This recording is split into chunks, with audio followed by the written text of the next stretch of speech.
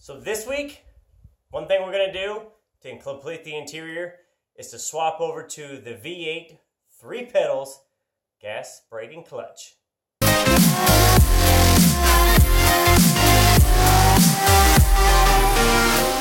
So now if you're doing a swap either from an automatic to a manual transmission, or if you're just doing an interior restoration, there's no reason to put rusty parts back in your project car.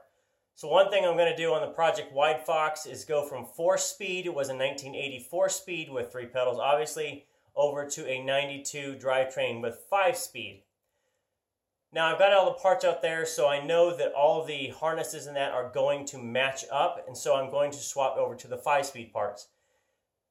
I don't know if they're the same. I can never find a definitive answer out there, but you know what? I know that I have the parts, so I can just swap them over because they're going to bolt right up. So what I've got in front of me is the clutch and brake assembly piece, and then itself, the gas pedal piece is a separate. Now the gas pedal itself has a bracket on the back, has the clutch pedal, and it's held on with basically a pin in the back.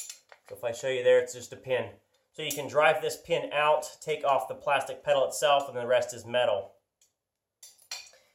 Now the clutch and brakes itself is mostly metal, other than it's got some pads down here, the rubber pad. Now these will peel up and off. So I'll show you here. Here's the clutch piece.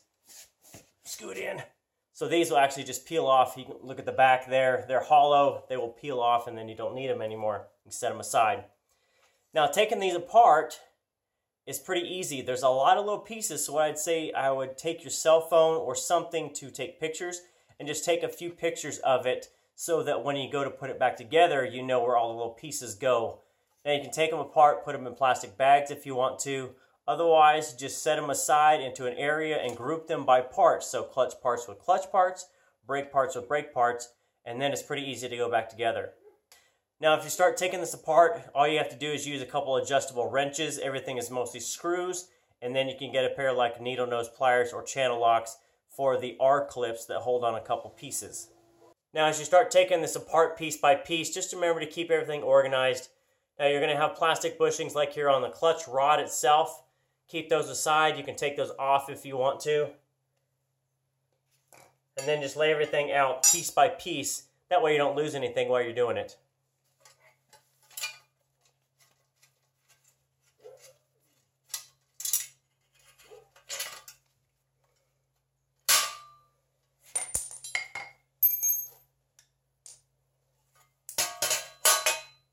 Now once you have all your electronics off, you can just take these and set these aside. Make sure your plugs are still in good shape. And then these are pretty easy. They're all plastic, so make sure you don't break them. Taking them off, have a lot of patience with this stuff. It's old plastic and it will snap off if you're too aggressive with it. Okay, so once you've got it down to a bare chassis at this point, you can start sanding on it. Now depending on how much rust you need, you can use either a wire brush, you can use some sandpaper. I did this with 400 grit plus a little bit of a wire brush on the hard areas. The key is just to get it down as best you can before you're going to hit it with some rust reformer. Now this is the same stuff I've used everywhere else on this car because it works. So get it down as best you can, clean it. Remember, prep is key for paint, and then have patience while you spray. You're also going to do the same thing down on your pedals. So this is the brake pedal. You can now see that most of this is black down this way. So I'm just going to use some light sanding, maybe like a 400 grit there also. Get this cleaned up. I'm going to hit it with some rust reformer after I take off the pedal pad, just like that. Take it off. Sand it all down, prep it, paint it. That way everything will be covered and have no corrosion, and it will be a sexy black when it goes in the car.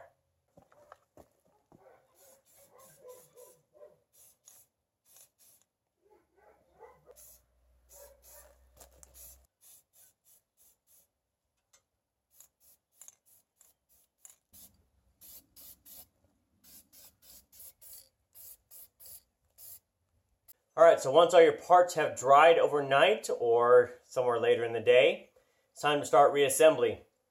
Now the bushings themselves are plastic, so they don't really need grease, but if you want to add grease, something like a simple white lithium grease on the connection points to the bushings itself will keep it from re-rusting anything that's not painted.